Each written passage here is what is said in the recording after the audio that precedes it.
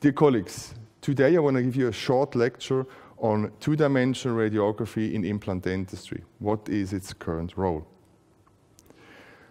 We're going to discuss about radiology in general and then come on to two-dimensional imaging modalities and also the role of two-dimensional radiology at the different stages of implant treatment planning and also implant treatment. Why do we need radiology?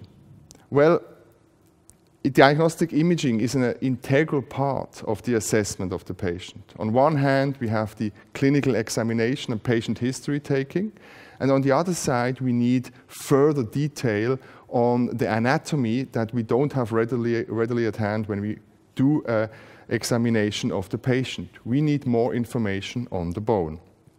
So radiographic techniques, they help us to establish healthy conditions of the patient and also help us in treatment planning to know about the dimensions of bone. One thing is really important when we do treatments with dental implants. Dental implants are elective, so we are not forced to place implants for the survival of the patient, so ethically the patient should offer healthy conditions to place implants in. And to establish healthy conditions, radiographic techniques are a basic need. So summarizing this with this graph here, on one hand we have the diagnosis to assess anatomic boundaries and to detect potential pathology.